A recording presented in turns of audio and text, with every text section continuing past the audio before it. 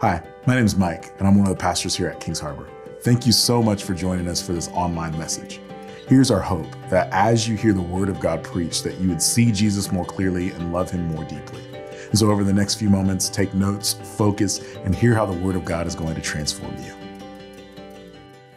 If you got a Bible, go to Acts chapter 28. We will be there in just a moment, but I also want to invite you into something. And so if you weren't here at the start of the service or you weren't here at the start of the stream, Shauna shared some of what we're going to be doing for the Easter season. But maybe you're like, okay, I didn't capture all of that. And so I want to give you a really easy way to do that. I'm going to actually give you two.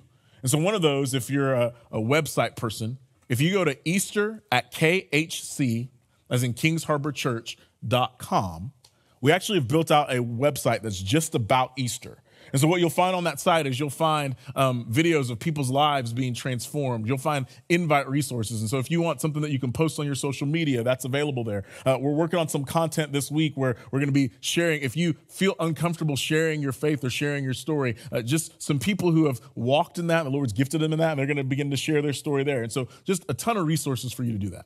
Now, if you're an app person, you're going to go to, it'll be similar, but if you open up the Kings Harbor app, if you don't have it, you can download it from any app store, and the app will change. In fact, you'll be like, wait a minute, why is my first window not what it used to be? Because we rebuilt it for just this season, where the actual first page that you'll go to will actually be the Easter website if you want to have that resource on your person and just want to be able to pull out of your pocket and get there. You don't have to type anything. So just a resource that you can keep coming back to week after week to help you prepare fully for the Easter season as we get closer to it. Pretty excited about that. Acts 28, 16 through 31, or also known as the very end of the book of Acts. And so if you've been with us on this 3-year journey, you have made it. Now, you just already know what my intro to my sermon is going to be next week. It's going to be like, all right, Acts chapter 1. So I'm just telling you the joke ahead of time.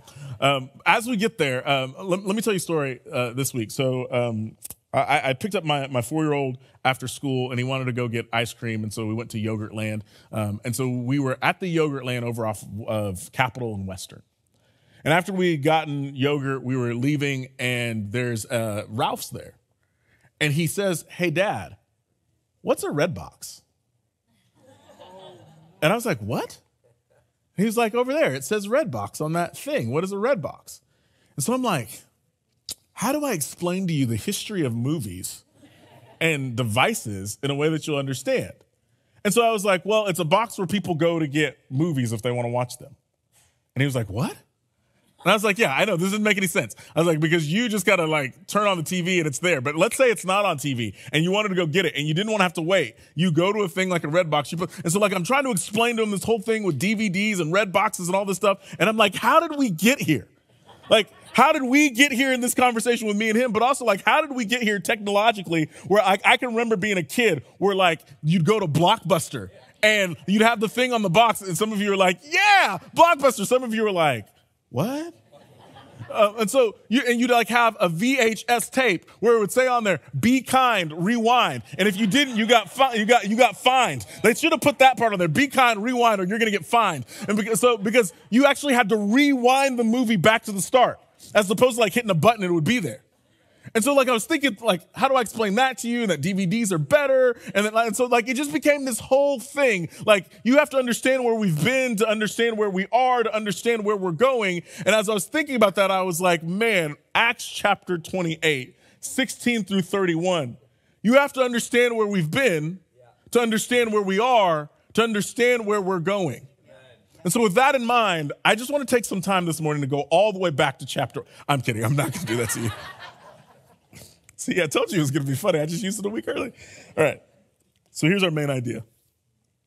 The risen and exalted Jesus is establishing an unstoppable kingdom through a transformed, empowered, and unified people by the power of the Holy Spirit today.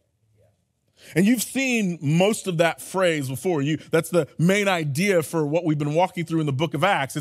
We've used it at different times in the series. And so the end of that has been like in Samaria or in Athens or in various places. But for this morning's purposes, we're going to use that singular word today. And so it's all important. But I think the most important word in that whole sentence is today. And so what we're going to see in verses 16 through 24 is that we're going to see the same pattern.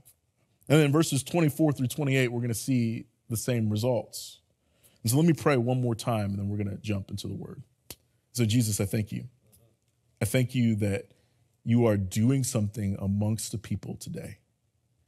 And looking backwards at the book of Acts gives us an opportunity to see where we've been, the roots that you lay, the patterns that you set, the principles that you've set in the heavenlies that are part of the kingdom of God.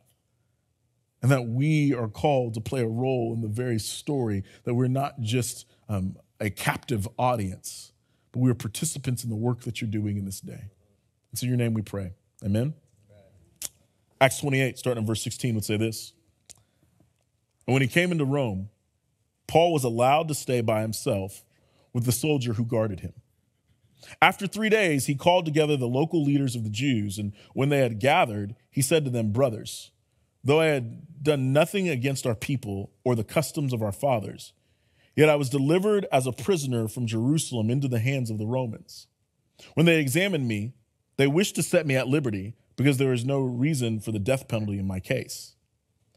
But because the Jews objected, I was compelled to appeal to Caesar, though I had no charge to bring against my nation. For this reason, therefore, I've asked to see you and speak with you, since it's because of the hope of Israel that I'm wearing this chain. And they said to him, we've received no letters from Judea about you, and none of the brothers coming here have reported or spoken any evil about you. But we desire to hear from you what your views are, for with regard to this sect, we know that everywhere it is spoken against. When they had appointed a day for him, they came to him at his lodging in greater numbers. From morning until evening, he expounded to them, testifying to the kingdom of God and trying to convince them about Jesus, both from the law of Moses and from the prophets. And some were convinced by what he said, and others disbelieved. Now, I want to locate us, even if you missed last week. Last week, we took quite a journey between the storm, the shipwreck, and the snake bite, and we were at Malta, and from Malta, we were beginning to make our way to Rome. And so verse 16, we have finally arrived. And Paul is now in a what we would call house arrest, getting to live on his own. Later on in the text, it would tell us that for 2 years under his own expense that he lived on his own. But he's there for a few days, and the first thing that he does is he calls in the local Jewish leaders and says, hey, can I have a conversation with you? You need to know the reason that I'm here. And so he begins to explain, and we see him laying down the foundation of, hey, I've done nothing wrong. In fact, the Roman government, the only reason that this is still going on is because the Jewish leaders in Jerusalem didn't let this go, and so I needed to appeal. But he's like, honestly, I've been speaking about the hope that you've been looking forward to, and this really shouldn't be an issue, but I'm here, and I want you to know. And their response is, yeah, I mean, we ain't heard anything bad about you. So tell us, what is this that you've been sharing that caused all of this controversy? Now, after what we read last week, I would expect a kind of more epic kind of segue into Rome, right? We've been doing all this work for all of these chapters to get to Rome, and what we get is Paul hanging out at the house with some other people coming and him opening up the scriptures and talking to them. It feels like it should be different, but the way that Luke's writing this, it feels like Luke is writing this as if, hey, just another Pauline mission trip. This is what he does. That he starts first with those that are Jews, and then he moves to the Gentiles, and he goes into the marketplace and begins to make a difference in the area that he's in. And so it's interesting that we're beginning to see this pattern played out again, that he gets to a new place, that he begins to share the faith of Jesus that he has with those who are of similar background to him, hoping that they would hear and know, hoping that they would be convinced, that he would sit for day and night to try and explain to them that this is the way of Jesus, this is the kingdom of God, this is the hope that you've been looking for, that this is Paul's pattern. And it seems like regardless of the fact that he's in chains, he's going to do the work that he was always set out to do. Can you imagine what that conversation would be like? Not just for them, but for the guy that's the guard. If it's the same guard that day after day has to sit with Paul, I imagine after a certain period of time, he's chiming in on the message. Hey, talk to them about that thing about how Jesus is the true seed of Abraham. You didn't say that. You said that the other day when they came over. I imagine that something's happening in this guy's heart. And so even while he's trying to focus on this group of Jewish leaders, trying to help them understand, at the same time, it's bleeding over even to those that are the bystanders of the work that he's doing. And we see this pattern, and what happens often in the pattern is that Paul would preach and proclaim, and some would be convinced, and others would disagree. Like, I want to comfort you, because I don't think we do this well. I think oftentimes, especially in the church, especially when we're trying to motivate people to do something, we either like ignore negative results, or we just kind of let negative results hang out there like that's your fault, not ours. Like we kind of operate like a consultant. One of my goals in my life at some point is to be a consultant for somebody in something. Because I feel like as a consultant, here's what you get. You get to give all the strategy, and if it doesn't work, it was their fault. And I think we treat evangelism that way. Like, we're going to give you all these methods and tell you to do these things and go for it. And if you didn't do it, it's your fault. But I actually think the reality is that even the best in the game don't have necessarily a sterling record of success. The way that this text sounds, it sounds that he convinced some, and it seems like that's a smaller fraction, and it seems like the greater majority were still disrupted and frustrated by what he was doing, or at least questioning what he was saying and doing. And I just want to point to the Lord gives grace where the Lord gives grace. We be faithful, and we don't care about the results. And so we see this pattern, and Rome looks a lot like all the other places that Paul has been navigating up to this point. And then, starting in verse 24, again, it says, and some were convinced by what he said, and others disbelieved. And disagreeing among themselves, they departed after Paul had made one statement. The Holy Spirit was right in saying to your fathers through Isaiah the prophet, go to this people and say, you will indeed hear, but never understand, and you will indeed see, but never perceive. For this people's heart has grown dull, and with their ears they can barely hear. Their eyes they have closed, lest they should see with their eyes and hear with their ears and understand with their hearts and turn, and I would heal them. Therefore, let it be known to you that this salvation of God has been sent to the Gentiles. They will listen. So, like, I imagine they didn't walk away like, all right, well, thanks for sharing. Like, they probably walked away, this is why people want to kill you, bro. Like, we're trying to figure out what you're preaching. We don't know if we agree with you or not. And your response is you're going to say that our hearts are so thick that they can't be penetrated. The better translation of that would be like you're fat-hearted. Like, there's so much junk around your heart that you can't ever get to the core. That you're so deaf that even if something were able to get to your heart, you're not even listening well enough to even hear it. That you're blind and you cannot see that. Like, he's quoting something, and see what he does here. Because earlier, when we were reading the first verses, he says that I haven't done anything against the customs of our fathers. But when you read what he says in 26, he says the Holy Spirit was right to say to your fathers. Like, we're in a different place. Like, I'm not one of those that's heard and my heart was so thick that I didn't respond, that my ears were so dull that I couldn't hear, that my eyes were so blind that I couldn't see, that when the Lord was working, it was apparent to me and I responded. But you are acting like the generations before you. The generations that got sent into exile, the generations that didn't pay attention to the mercy of God that was being laid before them. You are like them. And then he's not quoting his own words, he's quoting the book of Isaiah, which any good Jewish leader would have known the book of Isaiah. And that would have been one of those moments of, hold up, man. Why would you say that to us? And so maybe you don't know. And so Isaiah chapter 6 is where this is being quoted from. And so Isaiah chapter 6 starts with this beautiful moment of Isaiah is brought into this throne room moment with God where he is sitting on the throne and his train is filling the temple and the doorposts are shaking under the glory of God. The angels are around him crying out, holy, holy, holy is the Lord God Almighty. And Isaiah is standing there. And in that moment, Isaiah isn't like, Lord, aren't you glad I'm on your team? He cries out, I am a man of unclean lips amongst the people of unclean lips. Now, I want you to remember Isaiah as a prophet. The prophet's greatest tool is the prophet's lips. Because the prophet speaks is his job, to declare the word of God to people. And so Isaiah's not even lamenting his weakness. Isaiah's lamenting his strength before the Lord. That even the best parts of me aren't holy and faithful in front of you. And then an angel takes the coal off of the fire, touches it to his lips, and says, now you've been made clean. Your sin has been atoned for. And then Isaiah chapter 6, verse 8 would say this.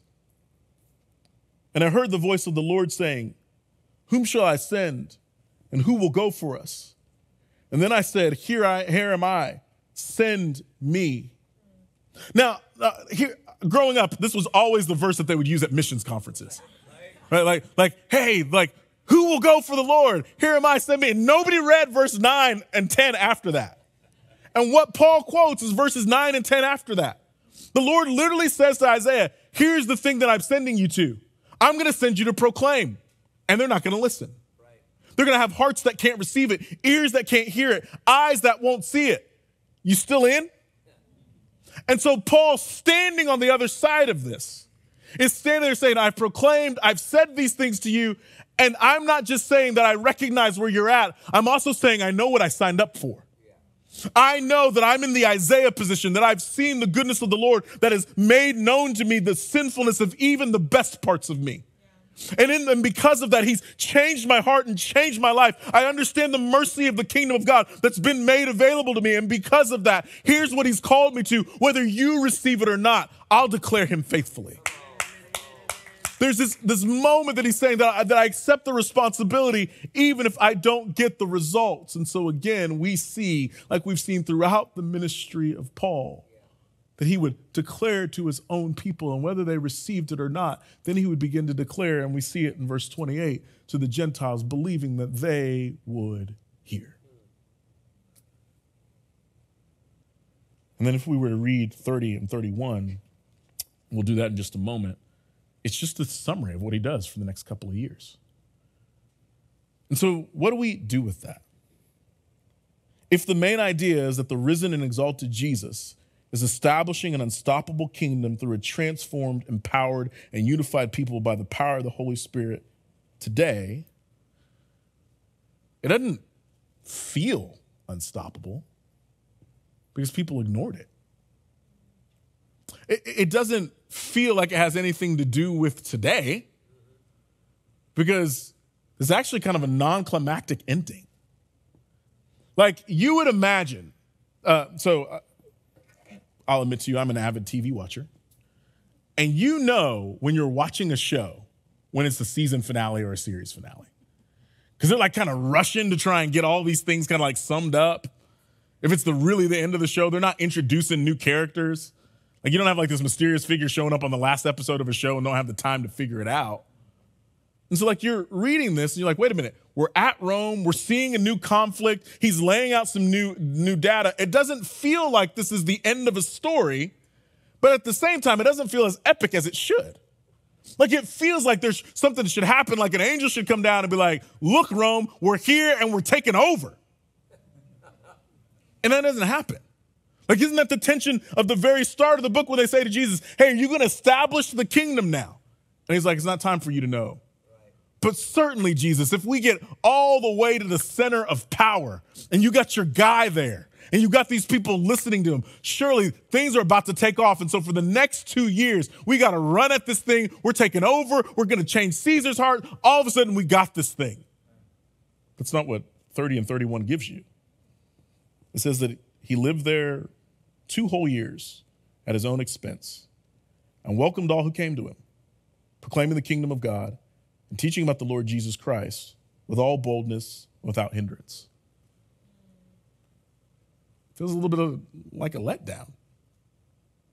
He lived and paid his bills, welcomed people that showed up, and proclaimed the kingdom of God in the name of Jesus with boldness and without hindrance. Like it feels like there should be something more to it than that. And so let me walk through just a few points that I think help us see it rightly and respond to it faithfully. And so here's the first one. And we've actually said this all throughout the book. The book of Acts is both descriptive and prescriptive. Descriptive meaning that it's telling you the details of a story, and so it's descriptive in its details, but it's prescriptive in its principles. And early on in the book, particularly when we were talking about the gifts of the Spirit in Acts chapter 2, we took the time to walk through this because I think there are times where something that's a description of details, if you take that and make it a prescription for your life, that can become really odd really quickly. And so we're kind of trying to guard against that. But I'll tell you, my bigger fear with the book of Acts is not that we take things that are descriptive and make them prescriptive, but we actually don't respond to the things that are actually prescriptive. I want your heart to wrap around that since 2019, for the last 3 years, we haven't been walking through this book because we needed to do story time with Mike and we needed something long enough to put you to sleep. But there's this call that we're not just hearing the details of 2,000 years ago, but that we're being called into something as a people, that there's a prescription, a command, an imperative from the Lord that's saying that you as a people stand faithfully in this way. That when challenge comes, when trouble comes, when there's an invitation that in the mundane paying of your bills and welcoming everybody that comes, that you boldly proclaim the kingdom of God in the name of Jesus without hindrance. That it's a call to something, not just the narration of a really good story. Here's the second thing.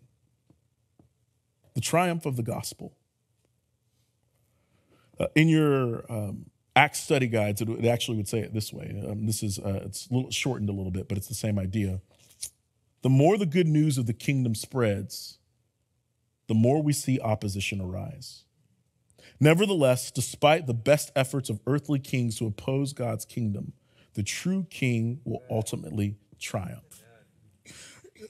What's interesting to me about the way that Luke ends the story is it almost feels like Paul's not the point.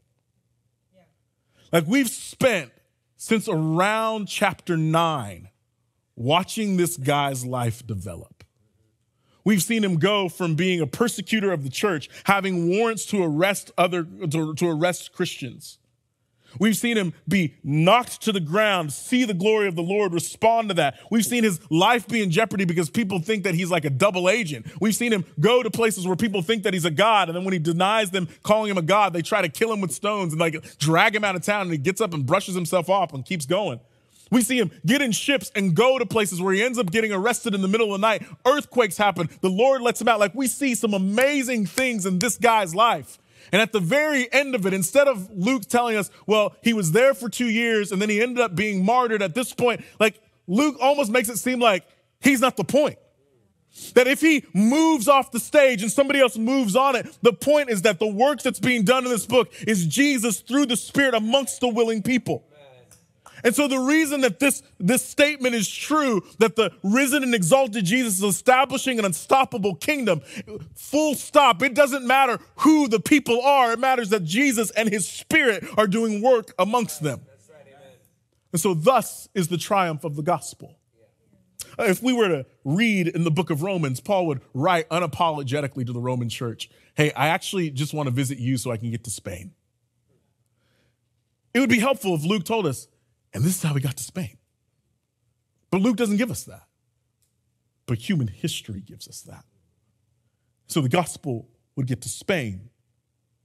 And from Spain, it would get to other places in Europe and other places in Asia and Africa. It eventually would cross the Atlantic Ocean. It would get to North America. Somehow, when it got to North America, it began to spread and it became what we were as a people. And all of a sudden, it lands in this place called California. In fact, most of the names of cities, such as San Diego, San Francisco, are named because there were missions there that point to something. And then all of a sudden, it began to have this groundswell and it ended up in Los Angeles. You may not know this, but Los Angeles, particularly Hollywood, was actually established to be this place for believers to get away for the rest of the world. That didn't work out, but that was the plan.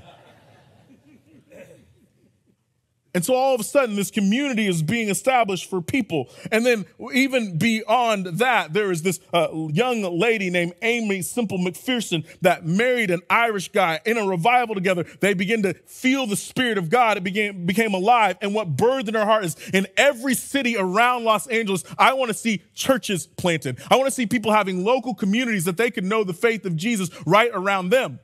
Amongst that, people begin to get their heart around that. And all of a sudden, now in this location where we are, the gospel of Jesus Christ has been made known. And so what I know is that we may not know all the names from Paul to here, but we know that the kingdom has triumphed.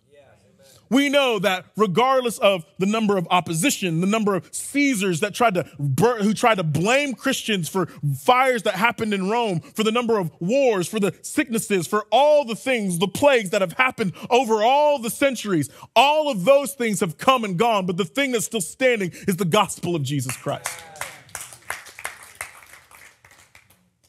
We know that the gospel has triumphed. So that leads me to, that was really like a 25-minute preamble to get you to the point. That if the Lord is establishing an unstoppable kingdom through a transformed, unified, and empowered people by his Spirit today, then we need power. That we need the Spirit's power to fulfill our role in the story. I mentioned this before. If you're watching this later on, this won't make sense because you won't see the start of the service after it gets cut down for on demand. But at the start of our service, Shauna shared an opportunity for us to invite people to be part of what the Lord's doing here at Easter. And for some of you, that probably felt like, oh my gosh, what is wrong with you people? That intimidates me. We don't need better strategies, though they're helpful. We need power.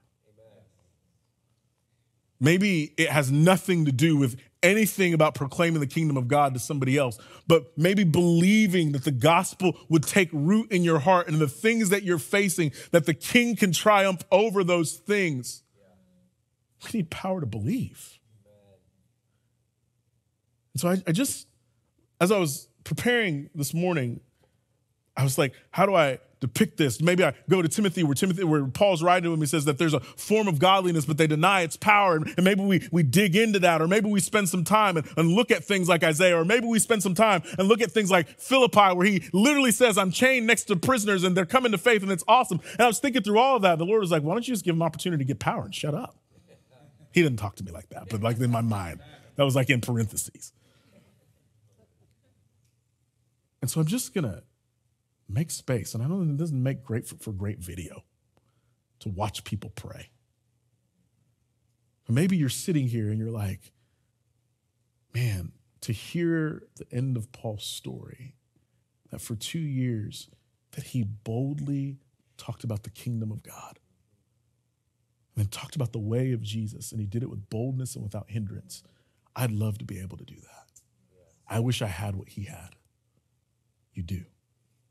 You've got the Spirit's power. But maybe that doesn't feel real to you, or maybe that feels distant from you. So I just want to make space to ask the Lord to empower us, to transform us, to unify us for his purposes, that he could use us as a people to be a beachhead for the kingdom that's unstoppable.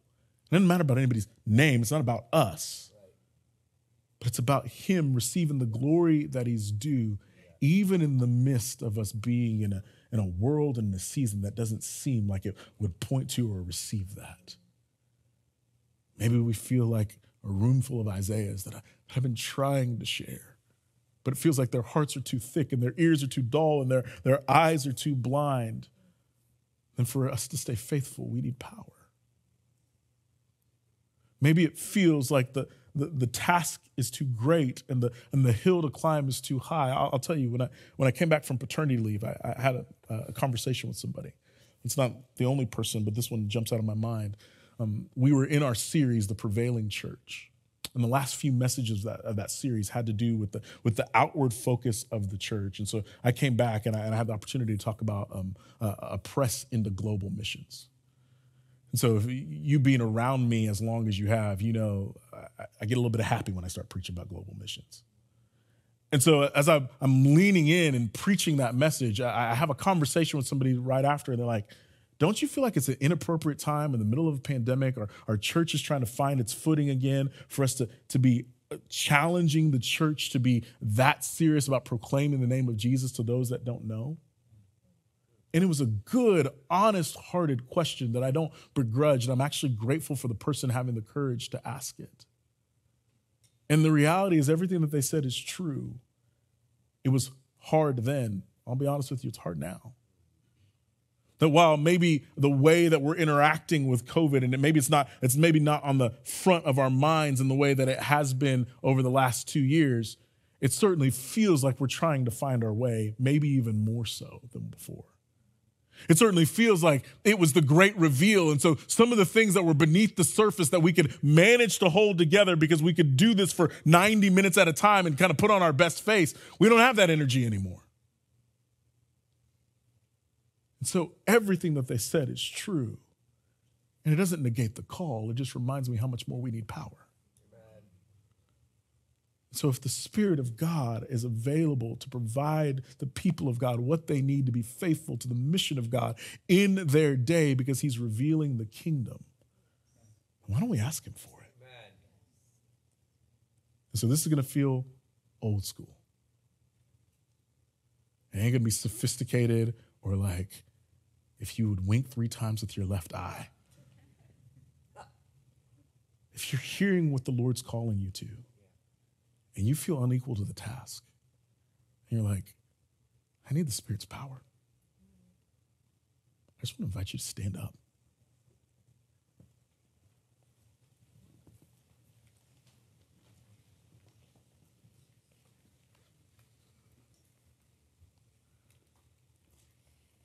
If you're like, Lord, I know you want to use me, but I just don't feel like I'm capable. But if you promise that we would receive power when the Spirit comes upon us, then would you fill us afresh with your Spirit? So I just want to pray for you. And I just want you to posture yourself to receive. That may be hands up. That may be hands out. That may be kneeling. It may be any number of things. But if I just want you to put yourself in a place where you said, okay, Lord, if you are giving power in this way, I want to receive it. And so let's just go before him together. Spirit of the living God. I feel this angst in my heart. Not a bad angst, but maybe a better word is expectation. That, Lord, you want to do something in the midst of your people in a way that sets us free from not physical chains, but the emotional, the spiritual, the mental chains that bind us. And I know that there are slow strategies, faithful strategies that help people see and understand and work through. But my understanding is that there's this moment when the Spirit accelerates and intensifies his work in such a way that what would have taken years to happen, all of a sudden happens in a moment in your presence. And so, Lord, I'm just asking in the best way that I know how, with all the humility that I can, but would you allow this to be that moment? That, Lord, would you wake up the sleeping lion that is your people? That would there be this roar that comes out of us because of the power of God that's in us, that we with boldness and unhindered, without any obstacle able to stop us because of the unstoppability of the kingdom of God that's flowing out of us, your rule and reign over your people on earth being displayed, would you endue your people with power? Would this be this kind of explosive living that as we walk from day to day, maybe it's 2 years of just paying the bills and welcoming people, but every chance that we get, that we live and operate in power, that there's this understanding that you've placed down in us because of the goodness of Jesus and the sacrifice that he made on the cross, your Spirit, but it's not meant to be this reservoir that stays in us, but it's meant to flow out of us. And so Jesus, whether here or watching at home, would there be just this igniting of the flame in the hearts of your people? Would there be this power to live, this power to fight sin, this power to pursue holiness, this power to believe you at your word, for this power to follow after Jesus? Would you allow us to receive what you promised that you just so generously want to give? I'm only asking you because it's polite. You want to do this more than we want to receive it. Would you pour out your power on a people this morning? It's in your matchless name I pray. Amen. Amen. Again, thanks for watching this message online. And here's our hope, that you didn't just hear the word of God, but that it compels you to follow the way of Jesus. Here's what we mean by that. We're not just giving you information, but we believe that there's steps that you take afterwards to obey Jesus, to serve the world around you, to give sacrificially, and to go to others who haven't heard the message. And so one, we would love to know you, particularly if you're in the Southern California area. If you go to kingsharbor.org/hello, you can send us a digital connect card, and we would love to follow up with you, just get to know you better. But we also hope that you didn't just hear a message and then just stow it away somewhere, but it compels you to obey and follow the way of Jesus. We pray that you do that in community. That's the best way to live this out. You can live it out, we just don't believe you should live it out alone. On top of that, we believe that this is an opportunity to serve. And whether that's you serving the church or the community around you, that those who follow Jesus reflect Jesus by the way that they serve. Then we would ask that you give. Giving is not something that is just kind of a tradition in the church. It's evidence that you fully trust Jesus in every dimension of your life. And then finally, we're praying that you go, that you would share this with someone else, that if the Lord has impacted you by his word to see Jesus better and love him more deeply, that you'd invite others to do the same by either sharing this message with them or entering into community with them and sharing what the Lord has done. So we're excited to hear from you, to connect with you, and to hear about what the Lord's doing through his word and in your life.